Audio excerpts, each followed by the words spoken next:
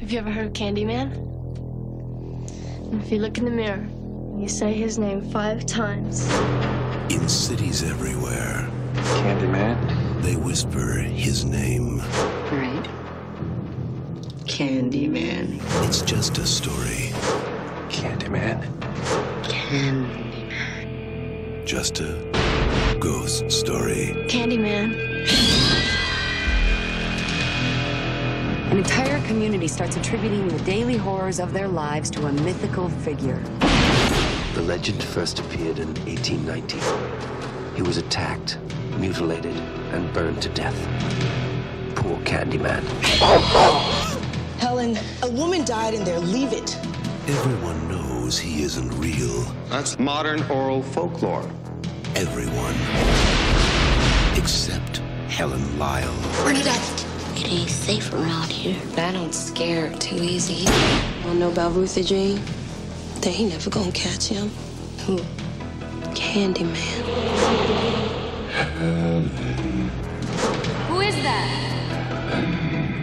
I came for you. Do I know you? Now, she is about to discover Helen? Get out!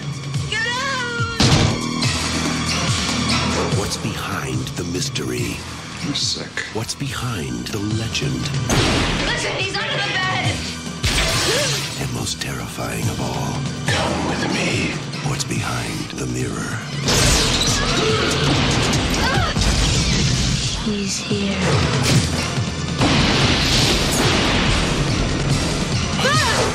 Candyman. You don't have to believe. Just beware. All right, hey, we're back with another edition of 90s Night. Hey, I'm your host, Benner from Black Fawn Distro. I'm, of course, joined by the incomparable Kells McNells. Kells, how you doing? Who are you tonight? And let's talk about what we're reviewing. Yes, tonight I am doing well, and tonight I am Helen, naturally. And I see you have a sweet tooth tonight. Of course. Yeah. Yeah. So I picked Sweet Tooth, a little bit of a video game tie-in, I guess, there to Twisted Metal, but I figured it was probably pretty fitting. And yes, that's right. We're reviewing Candyman, and from 1992. Of course, we've been away for a few weeks, but we're really pleased to be back, and we are honored to be part of the Halloween in May programming, which is being put on by the Casey Ferguson show. Really stoked to be part of that. And I'm wearing, of course, listen, my face made for radio, of course, right? But for those of you, I know you can't see me, but I am wearing a orange plaid shirt and a black hat. So, hey, just jumping into the Halloween spirit 6 months before I actually need to. So really, really pumped to be a part of this. What about yourself, Kells? You loving the Halloween in May or what? Yeah, I'm living Halloween all year round, but I am particularly enthused about Halloween in May because it is immediate, and that I'm always for. So I love any time that we can kind of celebrate like a halfway to any holiday, just, for giggles. Breaks up the year a bit, right? Breaks up the year a bit. Why not, right? So I'm always for a Halloween in May, and this is my first hearing of it, but I feel like I shall continue to do it from now on. Yeah, and for the record, you heard about it before we did the show. Yes, right, no, right. You're not saying that you just heard about it live on air. Yeah, this is the first I'm hearing of this. No, this was something I knew about. However, the celebration of Halloween in May is new to me, and I definitely want to continue doing that because why the heck not, right? Okay, well, let's jump in. Let's not keep the listeners waiting. They're here for some horror, and we want to talk about this movie because it's one of our favorites from the 1990s, and I think it's pretty underrated, and or maybe not. Maybe underrated is the wrong word. I know we got it in the ticker on the bottom of the screen there, but maybe underappreciated. I just think this movie is way better than it gets credit for sometimes, and but we're going to dive into it for sure. Now, before we do, just a spoiler warning: if you haven't seen the film and really would like to see the original Candyman, and you haven't seen it over the last 30 years, this is maybe your warning and your time to duck out. Stop watching the program, stop listening to the program, but we're just assuming that you have seen the film or want to hear us ramble on and talk about it. So but that's stop, drop, and watch if you need to. That's right. Now, Kells, you always have a drink to go along with every movie that we review on 90s Night, and of course we're on broadcast this program on YouTube as well eventually for our regular audience. And of course, if you are watching this on YouTube, please give us a subscribe and give us a follow. Find us on social media at Black Fawn Distro. Yes, thanks. And Kells has got the thumbs up with the fireworks in the background. Awesome sauce. And of course, follow us on Instagram or Twitter or formerly X or whatever it's called now. I don't know. But I know I have that backwards, but who cares? No one's on that platform anyway. Follow us on Facebook and Instagram and all that stuff. So anyway, let's get to the drink. What do you got cooking on over there? Today, I have something called Be My Victim. That is a combination. I haven't tried this yet, as I always do the first drink, but this is a combination of honey liqueur, elderflower liqueur, and sunny delight, because I thought, what is more appropriate for a beehive than elderflowers, honey, and sunniness? So let's give it a shot. You've never had this before? No, ooh. There you go. Oh, this is really nice. That's usually a good sign. And it's like honey whiskey, so I wasn't sure how this was going to go down, but this is really smooth. Awesome. And hey, listen, we'll put the recipe online, of course, on our Instagram account. If you want to make it at home, you can try it out for sure. And of course, drink responsibly and all that stuff. Don't do anything we wouldn't do. I'm drinking. Measure. I'm not advertising anything, but I have a ridiculously sweet cider here, which I thought was pretty fitting. But it's cleverly hidden in my new 90s night Black Fawn Distro beer koozie.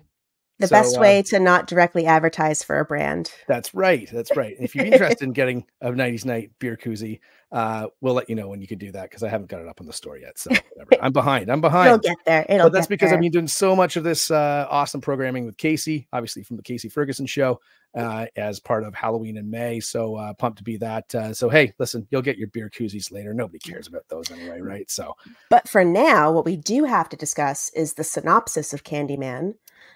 Yes. Do you have a physical? Now, yes, I do. So you know what? It's funny, and some people out there who might appreciate this, if you're a collector of films, like sometimes you buy stuff and you forget that you buy it, and then you're like, oh man, like I really should watch that. Anyway, I don't usually do that often, but I had forgotten that I had replaced my Blu-ray copy of Candyman with the 4K edition of Candyman from Scream Factory. Always awesome, doing awesome work. And of course, this also features a whole ton of special features, some of which were produced by our good friend and friend of the show, Heather Berkley. So a quick shout out to Heather Berkley. If you haven't checked out her work, she's done a whole slew of featurettes and behind the scenes special features for a whole host of movies on Shout Factory, Scream Factory, Arrow, and whatever. And also all those factories. Of course, she was the producer of a bunch of films, including The Ranger, and just released a Sacrifice Game last year. So, hey, shout out to Heather. I know she's listening, so that's great. But listen, let's jump into the now. This isn't really a classic synopsis, but we can get these from anywhere. But we like to go to the physical release because they're usually the best. So here we go. Here's the synopsis for Candyman, and this is my first time reading it. So. Buckle up. The pressure's on. The pressure's on. Okay, here we go. This gut-wrenching thriller follows a graduate student whose research summons the spirit of the dead. When Helen Lyle hears about Candyman, a slave spirit with a hook hand who is said to haunt a notorious housing project, she thinks she has a new twist for her thesis. Braving the gang-ridden territory to visit the site, Helen arrogantly assumes Candyman can't really exist until he appears, igniting a string of terrifying grisly slayings. But the police don't believe in monsters and charge Helen with the crimes. And the only one who can set her free is Candyman. Now, I didn't count, but I was thinking about this. How many times? See, they only say it 3 times in the synopsis. That's good, Mark. We got to catch up another 2. Yeah, exactly. All right. So, let's talk about the initial release of the film, and we'll do all the numbers and stuff. And then we'll get into the meat and potatoes of this movie and talk about the plot, characters, and what we thought of the film. Yeah, absolutely. So this film was released by TriStar Pictures and Polygram Filmed Entertainment. It was theatrically released for the first time on October 16th, 1992. However, it did have its premiere at TIFF, the Toronto International Film Festival, as part of the Midnight Madness lineup, which I love because that's one of my favorite film fests. Very cool. I didn't know that, actually. Yeah. It's a nice Toronto Canadian tie-in, right? Little high fives to Toronto. Yeah. The production of the film occurred in Chicago. They actually did some filming in the Cabrini Cabrini Green. Yes, there we go. Cabrini Green neighborhood that it sort of actually set in. This is directed by Bernard Rose, written by Bernard Rose, based on the short story The Forbidden by Clive Barker. Stars Virginia Madsen, Tony Todd, Xander Berkley, Casey Lemons, and Vanessa E. Williams, and also a little feature in the trailer we saw from our little friend Ted Raimi there. Ted Raimi, who I think in the movie is supposed to be a high school student. But Yes. or a college student, a young fellow. Sure. I can't wait to get my casting call to play a university student coming up. But and also super awesome that Clive Barker, obviously it's based on his short story, but he's also executive producer on the film, which I think comes through, and we'll get into that a little bit later, but I do feel that comes through in spades in much the same way that I know he directed Hellraiser, obviously, but you really get that Clive Barker feel, especially when it comes to the gore and the sort of romanticism that's kind of weaved in and out of the violence in the film. So, absolutely. So now let's talk numbers. Let's talk some numbers. Yeah. So box office. So domestic box office for the film was 25.7 million. Of course, it was 1992. There wasn't a lot of international box office. So that's your total 25.7. But the budget was only 8 to 9 million. So let's say $9 million estimated. Of course, all numbers are in USD. And so it was a moderate success. And of course, this movie did phenomenal on VHS and home video when it hit, because it did kind of gather sort of a following. And we'll talk about that in a little bit as well, because I got a kind of a funny story about that when it came out as well. So now the runtime, now we're in 39 minutes. Now this director's cut, or the unrated cut, actually was included on the Blu-ray on Shout Factory a couple years ago, or Scream Factory, sorry. It was on there a couple years ago. Now they've redone it in 4K. They did restore one of the scenes that was cut for ratings purposes, and that's now re-included. Now everyone's seen that from a couple years ago, but it's in 4K, and it does look better. It looks a little bit more seamless now than I remember watching it a couple of years ago. So that's really cool. It's an awesome scene too. So currently the film is 79% on Rotten Tomatoes with 81 reviews. So I don't know if it's underrated, but the critical consensus reads, though it ultimately sacrifices some mystery in the name of gory thrills, Candyman is a nuanced, effectively chilling tale that benefits from an interesting premise and some fine performances.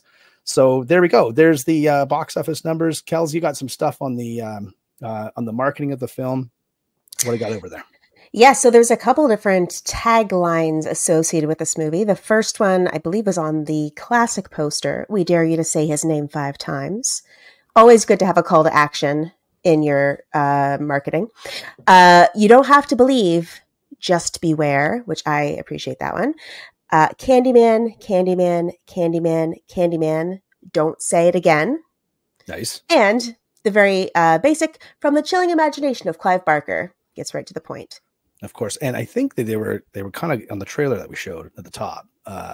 That's like there's a line in there that I feel like was maybe a discarded tagline, which is like find out who's behind the mirror or something. Yeah. Missed opportunity. Listen, I love that trailer. Ooh. It's very like, it's got that 90s, like, I don't know how to make that sound effect, but you know exactly the sound effect I'm thinking about right now. It's like the whoop, whoop, whoop. Like I can't sound like a monkey doing it, but like it's like it's something, I don't know how you explain it, but anyway, it's sort of like the 90s version of like the foghorn thing that they were that is a thing now. Like so but if anyone has a name for that, let us know. Like hit us up on Instagram, leave a comment below in the video, or call the studio, or email Casey and tell Casey about what you think that noise is, what and that we'll try and incorporate that into future videos or future reviews.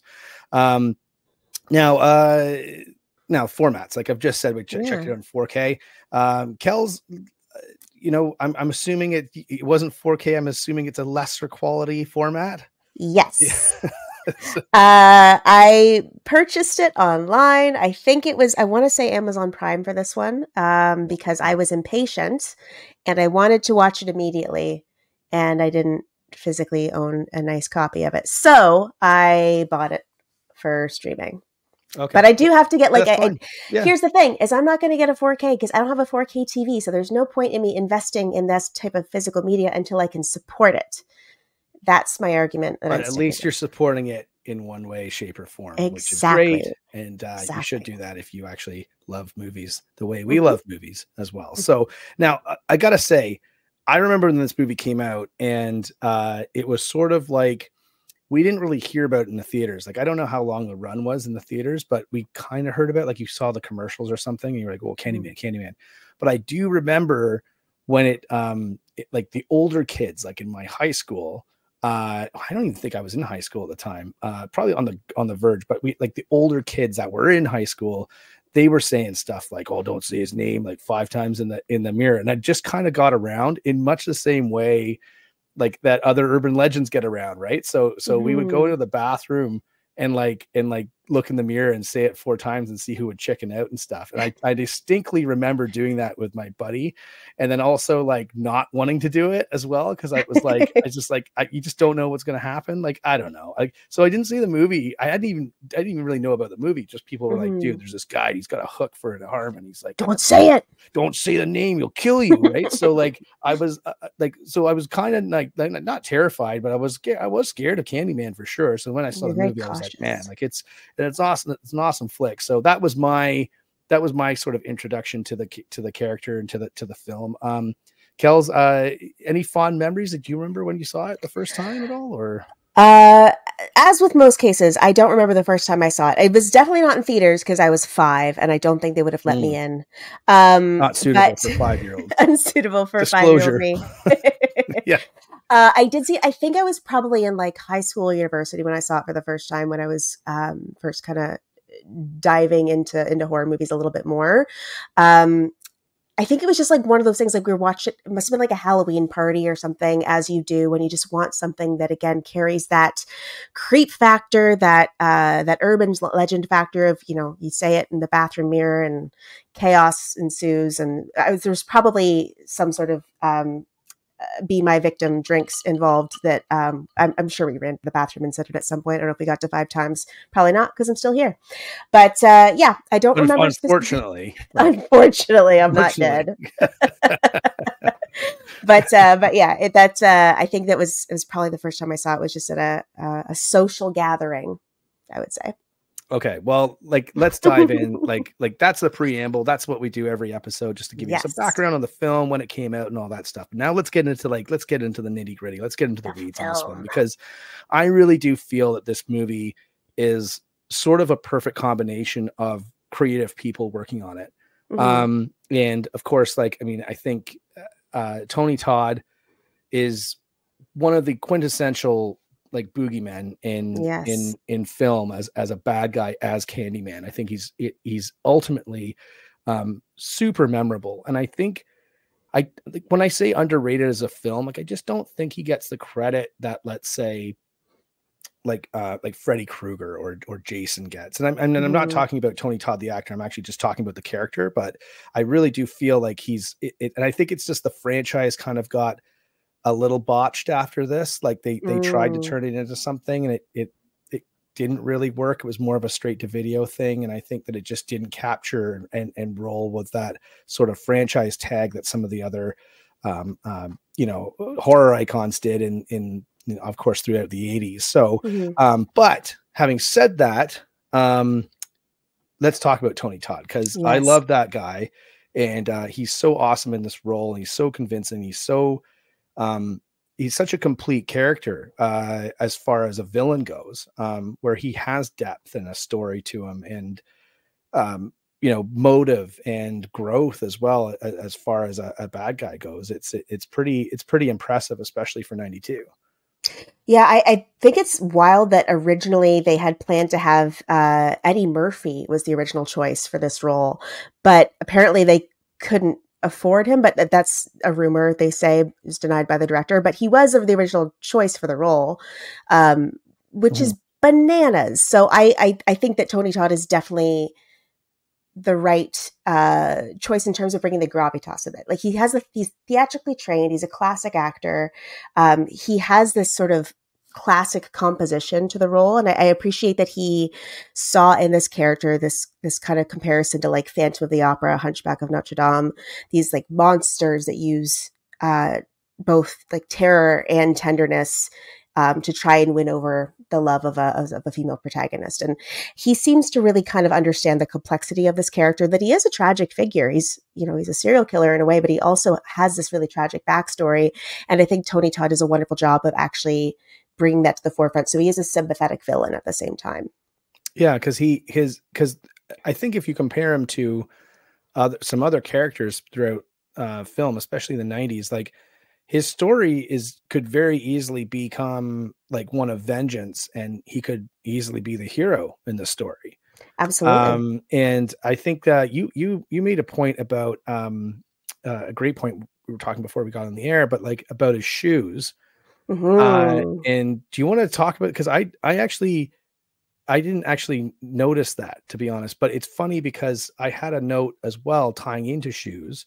So, but you go, like, what did you like explain? Yeah. So I noticed when he's walking in the parking garage, when he kind of first had that introduction between him and Helen, when they first kind of have that meeting, you see and you hear Helen's footsteps as she's walking through this concrete parking garage, but the Candyman's just silent. Like he's walking, but it has close-ups on his feet. So you see him walking, but it's completely devoid of that sound of his footsteps. You just hear hers, which has this really kind of supernatural, mythological element to it, that it just kind of, he seems just not quite real. He's very like fantastical that way. He's just kind of, almost like a figment of your imagination, but he does exist. He is physically there. So I just thought that was such a cool, creepy detail. I think is just such a nifty way to introduce that character and highlight the fact that he is not quite of this world anymore. Yeah. And I thought, like when you mentioned that, it's kind of, it jogged something in my mind too, because I had a note about how awesome the backstory is, and it's tragic and it's brutal and it's sad ultimately. But it is complex. Like it's not just a thing. I always feel like in the 80s and 90s, they put like a little bit of thought into this stuff. And yeah, I know we compare 90s movies to current movies all the time.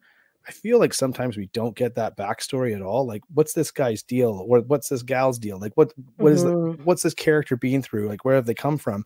You have a really clear understanding. They do it in kind of a clever way where it's, they establish Helen and she's talking to like, her husband, Trevor's friend, who's this sort of pompous, professor at dinner, and who I think is a funny character. But and he said, well, I'm the expert, basically. Like, look at all this stuff I know. And it's like he's kind of like this, like I said, he's this pompous, arrogant kind of guy, and he laughs in her face because she's doing her thesis on Candyman. But also as well, he does know some stuff and he kind of explains to it. So it kind of gives it some credibility, because they do seem like facts as far as how the legend is created. But in there, he says that his father, Candyman's father, was like a basically he made a machine that made shoes or something, like in that, which is such a throwaway detail, and one that you're like, well, that doesn't really have anything to do with Candyman, but it does tie into the idea that he was almost like he was in the upper echelon of society. Like he was almost like an aristocrat. When you mentioned that about the shoes, it's like, is that because the shoes are so well made? They're so soft that they don't make any noise. I don't know, but hey, the plot that's just what I thought when you mentioned it. I didn't notice the shoes. I was still focused on a couple other things. I think one of the really, and the reason I missed that, the thing that I noticed is that Candyman actually doesn't show up until the halfway point in this movie. And I think that's so important, because you hear him, but you don't see him. Like you hear the stories about him. Yeah. The kind of the fake Candyman that's sort of, he's the imposter Candyman that is using the legend to scare the residents and keep them in line around Cabrini Green. Like he's not Candyman. You don't ever see him until that parking lot scene. And he's just kind of the whispers in the wind before that, which is and haunting. that's what's so fun about going. Yeah, that's what's so fun about going back and watching these movies, because you never think about that when you first see them, because we were kids, right? So and when you watch it, it is very much like let's say like Jaws or other films that the monster kind of gives it some time to show up and become this threatening thing. Tony Todd as well. Like I've met him in person. at a couple of Comic-Cons and whatever. He's a super imposing figure. Like he is like a massive dude. And like you look up to him. And I remember a funny story. Like I was like, we were at a convention once and we just got into an elevator. There were all these people going into an elevator. So I just got into an elevator and like the elevator had all mirrors inside, and Tony Todd standing at the back of the elevator, like just going up to his room or whatever. Yeah. Like we got into the thing and I was just like, the doors closed. And I said, okay, nobody get any ideas. Okay. Like seriously. And he chuckled right in the back of his ass. Yeah. So, but he's in that scene as well. Like, what's crazy to me is like kind of the scene after that is a pretty wild scene because it's the murder scene, the first murder, right? Yeah. Where she wakes up and she's in the apartment. And I mean, I don't know what's going to get censored on radio, so I just want to be careful here. But like, basically, there's a dog that doesn't make it, and there's a baby that goes missing, and there's a lot of blood in that scene. Yeah, if you go to doesthedogdie.com, the answer is yes.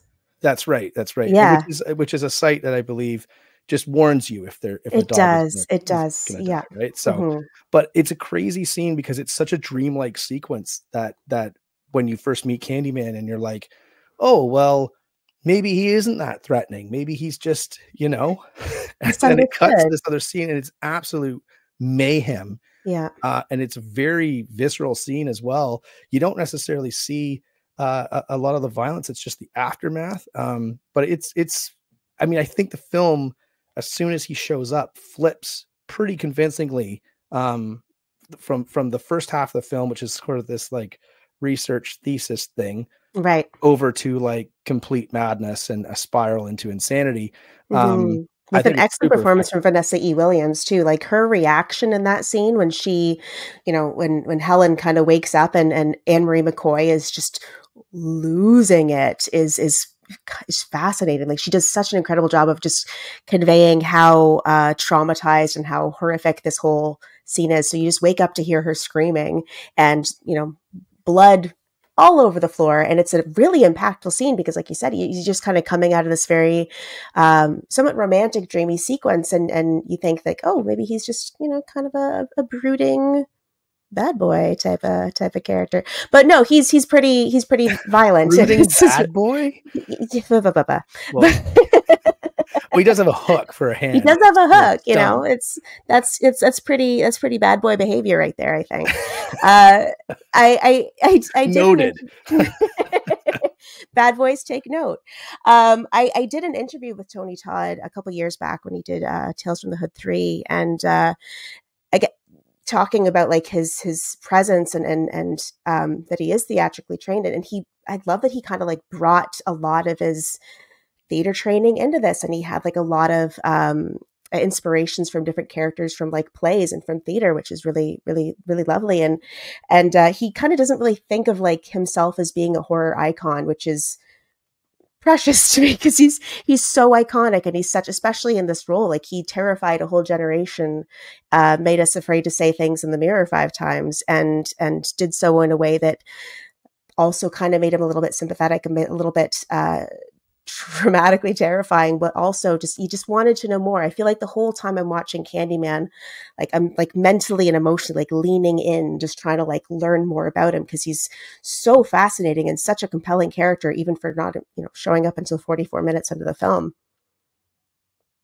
Yeah, you really get a sense that he's he is this omnipotent force that's coming to terrorize these people, but you're not really kind of told how. And I love about this film is that even at the start, like even at the start where there's all the bees on the screen, and the bees sort of like they sort of invade, which is a really cool effect for 92, by the way.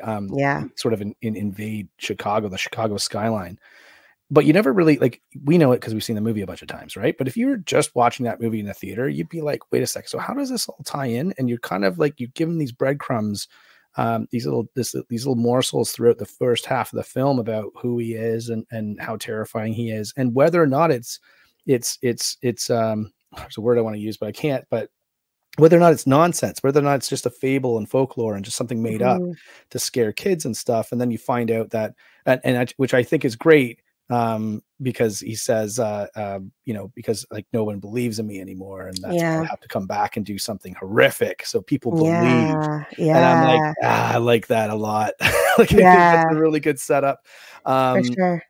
But like Helen's whole line of dialogue that she says, like, an entire community starts attributing the daily horrors of their lives to a mythical figure. And that's kind of what it's based on and what it's perceived as. But he's so much more than that. So like, like you said, I love that he comes back and kind of has to prove himself still relevant, still violent, still terrifying.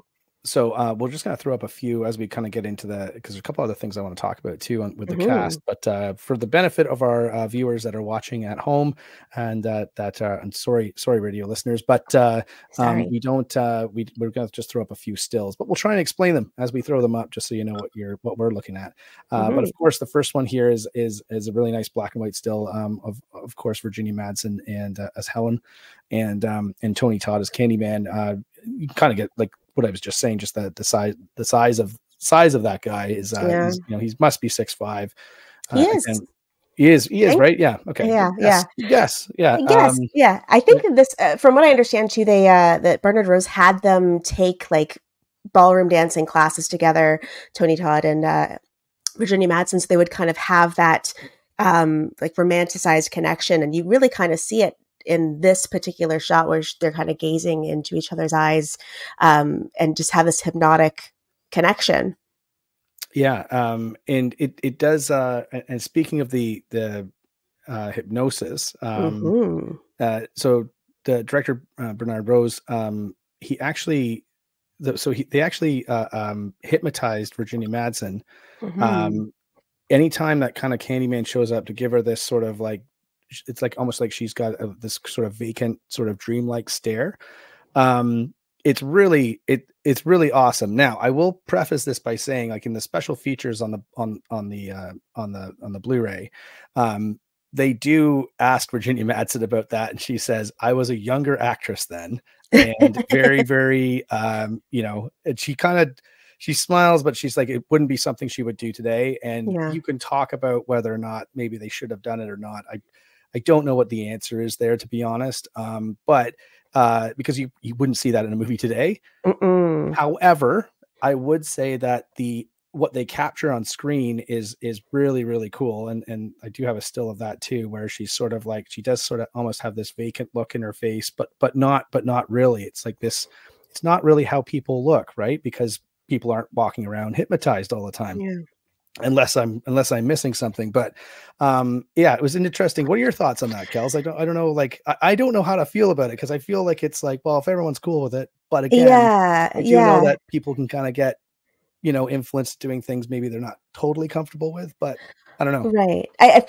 From what I understand, and I don't know how much of this is true, but from what I understand, they definitely did the hypnosis thing. And I think at one point during filming, she's like, can we stop that? Because it feels like a little bit weird to do it. But I think that, I'm of two minds with it. On the one hand, like it kind of creates this almost like method way of really connecting into this being inside yourself or outside yourself or not quite present in yourself moment for Helen Lyle. And I think as long as it's something she's okay with, then that's a really kind of cool and interesting way to achieve that effect. But I think, again, as soon as she has that moment of like, maybe let's not do this, the fact that they're like, okay, we're going to take a step back, we're going to stop, we're not going to do that, is good. That they didn't, twist her arm and be like, no, you got to keep doing this. Right. We're going to. So I do respect that they respected her and were, taking a step back from that when she expressed hesitation. Yeah. And I like the fact that she mentioned that too in the special features. I think it does kind of pull the curtain back a little bit and also just communicate just to people like us who might not know this is just like how they actually did that, and also like how she actually felt about it both then and now. And I think that's important too, to reflect on that stuff and just set it up for anybody else who might be getting to acting and stuff, and just whatever, putting it on their radar. So now I will say one thing I did think about too in those scenes, because I was paying attention to them while I was watching the movie, did kind of remind me of Mia Goth in Pearl. I just something about it. I don't know. Just felt like it was kind of almost like same sort of like half vacant look. Yeah. Which I think like obviously Mia Goth's her monologue in Oh my Girl, which is, gosh. you know, we got to do a hot stove. One of the greats. Listen, we got to do a hot stove from hell, which is our It'll be panel 5 discussion. hours long. I will love it. And maybe we'll do it on when Maxine comes out. Yes, I think I was just going to say that would be a perfect time to do it. I think when Maxine is released on the world. Now, you got some information about the bees, right? Because the bees are such a big part of the film. And Tony Todd, obviously, they used real bees, which I think, you know, if they made, I don't know, like if they made this exact version of the movie, they would be digital, and they kind of did in the reboot or sequel or whatever you want to call it. But but talk to us about the bees, because they did actually use live bees on this set. And they did, yeah. I whenever I hear like the conversation of the bees, I think of like a combination between like Nicolas Cage's Wicker Man and that like Ancient Aliens guys, where he's like aliens. Like I just imagine like bees is what I get in my head specifically from a made up meme. Anyway, Jonathan Frakes talking. Exactly. Never happened. It never happened. But so the bees were actually were bred specifically for this movie because they needed to make sure that they were only, I think, like 10 or 12 hours old. So they looked like mature bees, but their stinger wouldn't be powerful enough to do any real damage, which is something I didn't realize about bees is that, I mean, it makes perfect sense, but if they're not fully mature, that stinger isn't going to be as damaging. That said, apparently Tony Todd negotiated a bonus of $1,000 for every bee sting he suffered during filming. He was stung 23 times. So he did joke that he had a very good lawyer, a very good contract when it came to the bee stings. I think over the course of the Candyman franchise, he said he was stung 26 times or something. I've heard 23 and 26 tossed around equally. But, you know, kudos, because that's a lot of commitment. And I understand that they, for the scenes when both him and Helen are covered in bees, they were told, you know, basically like bear rules, just like stay calm, don't panic, just chill. If you're calm, they're calm. And they had to take, I think, about like 45 minutes to remove the bees after the bees were applied. So once the scene's over, it's just sort of them just lying there, just frozen, waiting for them to take this tiny little vacuum and come and like safely remove the bees from them with this tiny little device that they use to remove the bees, which is bananas. And I don't think I would be comfortable with 5 bees walking across me. I think that would take a little bit of convincing. What about 4? What about 4 bees though? Well, I mean, if they're not mature bees, 4 might be okay. I think apparently, actually, Virginia Madsen was allergic to bees, and so she told the director this, and he's like, "Nah, you're fine. Go get an allergy test." So she got one done, and it discovered she was more allergic to wasps, I think. So they're like, "Okay, we'll just make sure we got some stuff on hand." Like, you'll be fine. It'll be fine. I don't know if she got stung ever. You only hear about Tony Todd being stung, so jury's still out on that one. But good for her for facing that fear for the sake of the film, because she just wanted to do the role and wanted to do the film because it's such a fascinating story and compelling story. Now, I would say as well, I just wanted to give a quick shout out to a couple people who worked on the film. No, not that I know them, but like the bees. I don't. Yeah. Shout out to the bees. BB and BB and Phoebe, Bobby and Billy, Bronson, Bruno. But I would say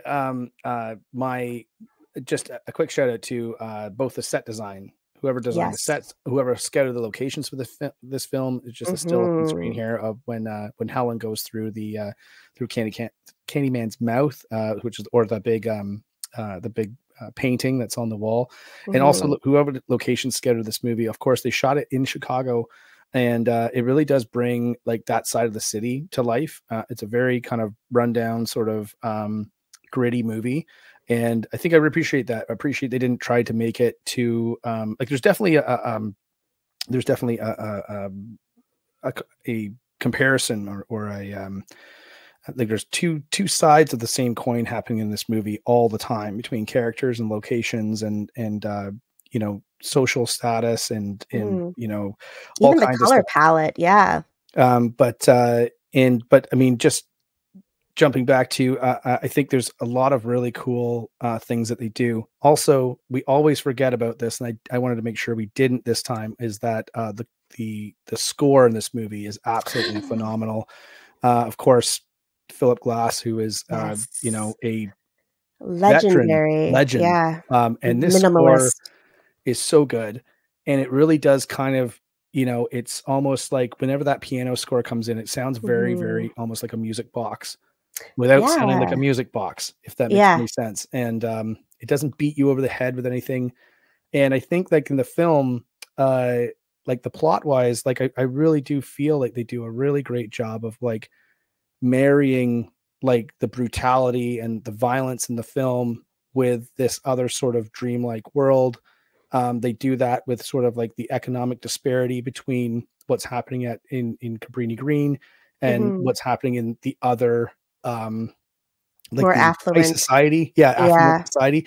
Even so much that like her apartment building is the same design, built by the same kind of company or same architect as Cabrini Green. Like there's very much there's these two sort of like mirrors, ironically enough, of like, you know, of these two worlds. And I think that Yeah. really plays well. And I think the score plays into that, the characters play into that, and everything. And I think it's one of the best things about the movie, and what makes it so watchable and rewatchable after all these years. Yeah, I just had a thought as well, coming back to like the design and the set design and the color palette that they use. Cabrini Green is very like strong, bold colors, very bright and colorful. Whereas when we first kind of are in Helen Lyle's apartment, it's very like beige and very muted tones. And it's interesting. I just thought of this when Helen, you know, first has that incident in Cabrini Green and she's sent to be processed. And she comes back to her apartment. They're painting at these it's like bright blue and bright pink. And that's when the Candyman sort of starts to bleed into her real life. Yeah. Or her home life, I guess, is kind of echoed by this sudden like splash of color over her previously drab life / apartment. So just something I thought of now, that's an interesting mirror. Yeah, I think the Mirrors. and I will say this too. I think ultimately every time I watch this movie, I'm always reminded that Trevor is the actual villain of the film, right? He's the actual okay, can't monster. Swear, he's the monster of the film. The monster of the film. Yeah. Like what a jerk, eh? What a can I say D-bag? Can I say that? I think so. I think that's fine because you're not saying the full I'm not word. swearing. Yeah, he's a jerk face. He's a jerk. He's a no good for nothing. So and so piece of work. That guy. Yeah, I think professor. Why you oughta?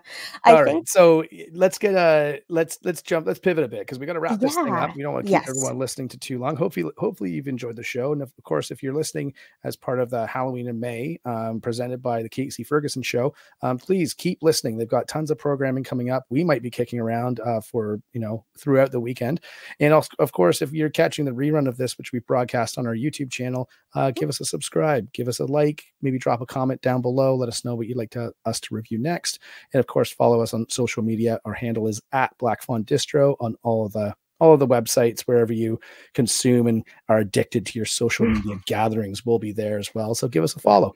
Let's talk about quotes. Kells, you got some favorite quotes in this movie because it's full of them, and it's one of the most quotable horror films, I think, and I think that's another reason it's underrated a bit. Yes, because everyone talks Freddy and all the blah, blah, blah, blah. This movie has awesome killer quotes in it as well. What do you got? Yeah, very, very Clive Barker in some of these quotes, very theatrical in some of these quotes, kind of Shakespearean some of these quotes as well. The ones that really stuck out to me are all lines from the Candyman himself, and I think again it speaks to that very kind of gothic theatricality and emotion. So the first one is the classic: "I am the writing on the wall, the whisper in the classroom. Without these things, I am nothing. So now I must shed innocent blood. Come with me." Shivers. So lovely. Yeah, that's awesome. The next one, so cool. The next one, longer one, but I just, again, equally very cool to me. The pain, I can assure you, will be exquisite. As for our deaths, there is nothing to fear. Our names will be written on 1,000 walls, our crimes told and retold by our faithful believers. We shall die together in front of their very eyes and give them something to be haunted by. Come with me and be immortal. She's like, that's such a...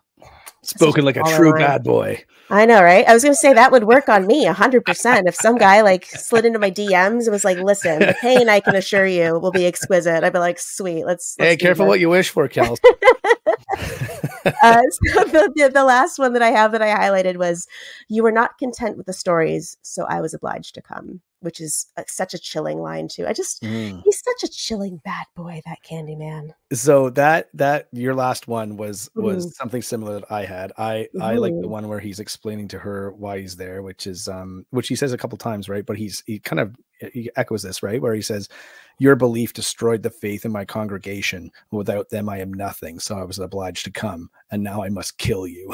Yeah. Whoa.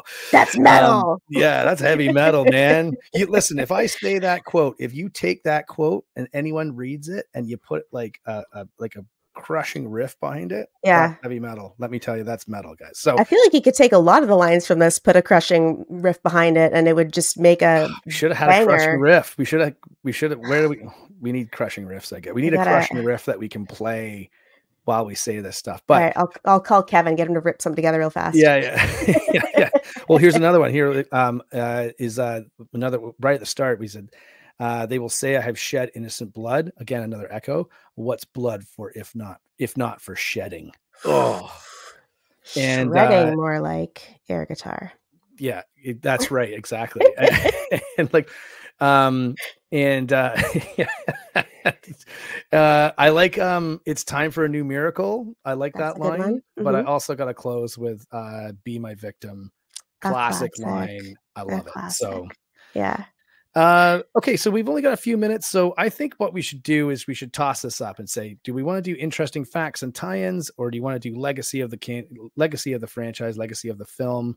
I have one interesting factoid that I thought was fascinating as a true crime nerd. Okay, so apparently when investigating one of the Candyman's crime scenes, Helen and Bernadette discover the design, like that medicine cabinet comes out of the wall to make it, there's an intruder can enter in. This wasn't actually made up. There was a case in Chicago's Abbott Homes housing project in 1987.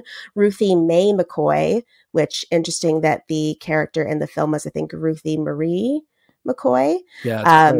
Yeah, but she was killed by an intruder who entered her apartment through an opening behind the bathroom's medicine cabinet. So that was actually based on a true thing, which is terrifying. And now I have to check all of my bathroom cabinets. Yeah. Who's behind there? Yeah. And if you're at home right now, you should probably go do the same. But while you're in there, friends, don't say Candyman 5 times. Yeah. Or wait for them to duke it out when the intruder comes through the cabinet.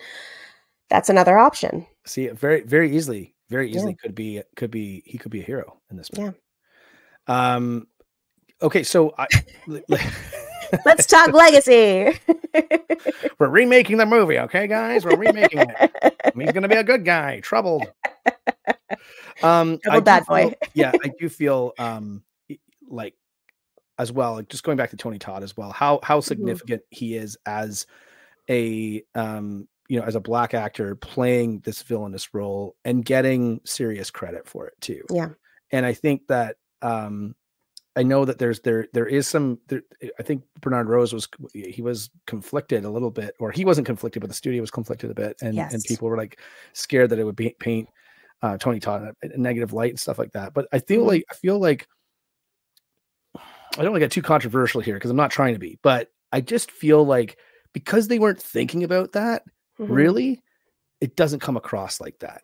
And I think they just didn't overthink it. And I mean, Bernard Rose says he had a lot of meetings about it.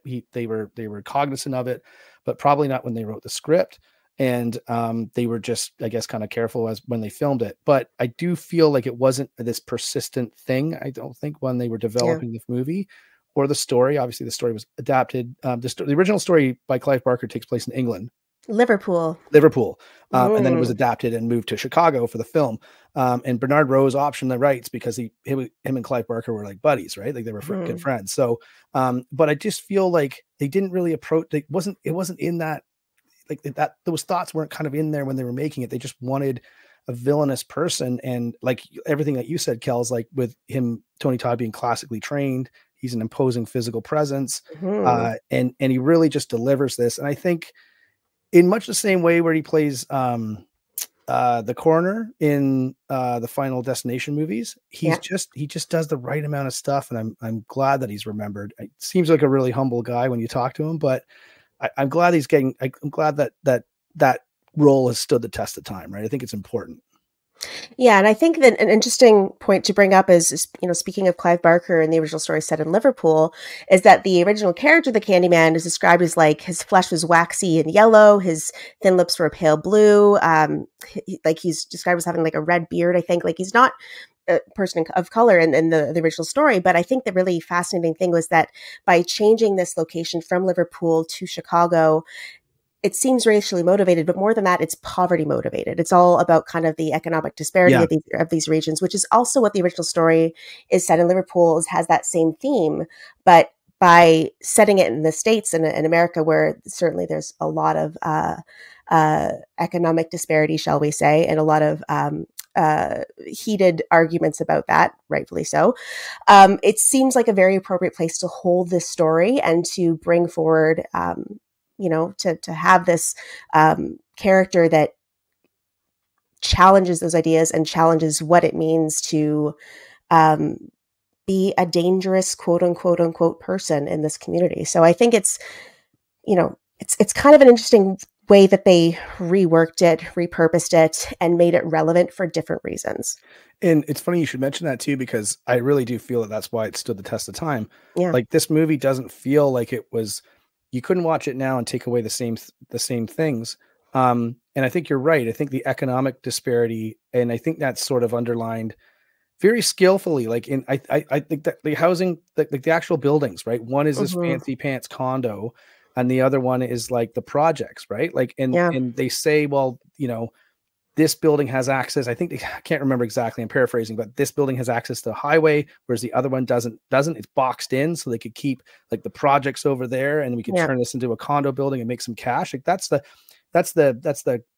they're doing. And funny enough, as a throwback to our 90s night, our very first episode we ever did, it did remind me, some of the conversations about that reminded me of American Psycho, where they're sort of like, this is sort of the economic echelon of our society is built upon all of these other people dying and the suffering of others, I guess. Right. So, I think it's very, I don't think they're trying to do anything, funny. There's no sleight of hand here. I really do feel like it's, and again, I think,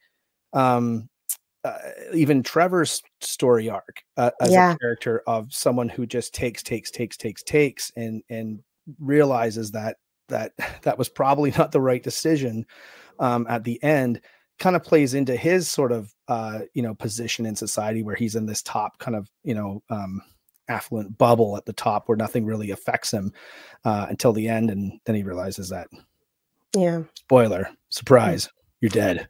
And I think the other thing about the oral storytelling element of this as well, and especially, how when you look at the characters in the film that are kind of discussing like, oh, this is the lore of the Candyman, it's this, they're having this conversation at a rich dinner party in a fancy restaurant. It's these, white affluent folks that are saying like, oh, you don't go to Cabrini Green, that's dangerous, you don't go there. Yeah. It's kind of like this projection of like, it's dangerous over there. It's hazardous over there, but it's a different experience than the community that actually live in Cabrini Green, their understanding of that folklore, I guess, and the way that they kind of work that folklore. So yeah. What was that guy's name? Trevor? Trevor is a jerk is kind of what it all comes back to. And the guy who like looked so much like Stephen, oh my gosh. I'm going to forget his name. I have to think about it. It's going to come to me at like 3:00 in the morning. I'll remember. I'll be like, oh yeah, that guy. Like Stephen Root? No. Not Stephen Root. What, the guy at the table? The yeah, other, the other I know guy. exactly what you're talking about. Yeah. Okay. Thank you. But I can't. Right now, when I like, watched the movie, I was like trying to think of. It's I don't know. He's like a very famous atheist. British actor. Yeah. Yeah. He's right. in Harry Potter. What's his name? I know that doesn't narrow it down, but yeah. I'm gonna look this up. I'm gonna track this down in like 3 seconds. It's gonna jump come in to when me. you find it. Stephen Fry. Stephen Fry. There we go. He looks so much like Stephen Fry to me. He does. Anyways, he could be like, maybe he's his brother.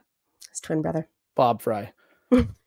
So anyway, Fry. Any final thoughts on the film? We're gonna close. We're gonna show everyone the trailer again, just so we get you hyped up, and you can go check out Candyman when you have a second after Halloween in May, of course. But Kells, any closing thoughts on the film?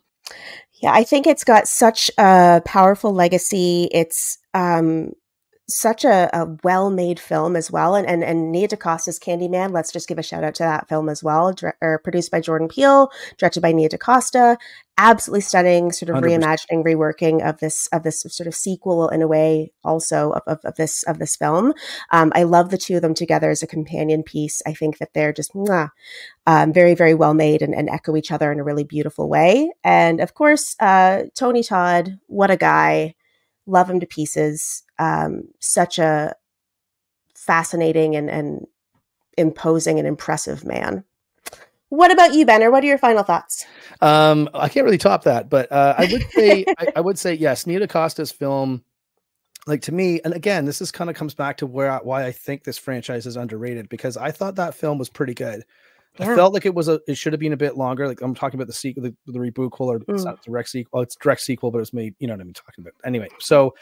But I just feel like, I think there's lots more of the story to tell. I think there's lots more to see, lots more to go into and dig around and explore. And I hope they get another shot at doing one, because I really would like to see sort of like an end cap or a trilogy for what they've kind of set up, if they can do it right. And the only reason I may say that is because of the new Halloween movies they made, where the first one was awesome and the second one was not so much, and then the third one was awful. But anyway, I digress. But I really do I did like Nia DaCosta's Candyman. I thought it was rock solid, and I hope that they get another chance to do one. I think the lasting legacy of this film is just the fact that it's made in an uncompromising manner. I think it's like the lesser known Clive Barker movie for people just getting into horror. Obviously it's going to be Hellraiser #1, but I really do feel it's got some staying power and it feels fresh. I did want to just mention something. The interesting fact that I found, and I'll close with this, is that Virginia Madsen, who is fantastic in this film, won Best Actress at the 1993 Fangoria Chainsaw Awards for her role in Candyman, 1992, the original. And Yahya Abdul-Mateen won Best Lead Performance at the 2022 Fangoria Chainsaw Awards. So he basically won the same award for his role in the Candyman reboot some 29 years later. So I thought that was pretty cool. But yeah, that's all I got. We should close. Let's get out of here. Let's do it. All right. Well, thanks again for everyone for watching another edition of 90s Night. I'm Benner from Black Fawn Distro. This is my co-host, of course, Kells McNells. And we are broadcasting on YouTube. Of course, subscribe, leave us a comment. And of course, this episode is going, we're broadcasting as part of the Halloween in May, presented by the Casey Ferguson Show. Thanks, Casey, for having us. We really, really do appreciate it. And thanks everyone for letting us into your ear holes. Can I say that? I don't know. For lack of a better term. Anyway, here's the trailer again. Take care. We'll see you on another edition of 90s Night. Bye. Have you ever heard of Candyman? And if you look in the mirror, you say his name 5 times. In cities everywhere, Candyman. they whisper his name. Right. Candyman. It's just a story. Candyman. Candyman. Just a ghost story. Candyman. An entire community starts attributing the daily horrors of their lives to a mythical figure. The legend first appeared in 1890. He was attacked, mutilated, and burned to death. Poor Candyman. Helen, a woman died in there. Leave it. Everyone knows he isn't real. That's modern oral folklore. Everyone. Except Helen Lyle. Bernadette. It ain't safe around here. I don't scare too easy. Wanna know about Ruthie Jean? They ain't never gonna catch him. Who? Candyman. Who is that? I came for you. Do I know you? Now, she is about to discover Tell him. Get out! Get out! what's behind the mystery. I'm sick. What's behind the legend. Listen, he's under the bed! And most terrifying of all, Come with me. what's behind the mirror.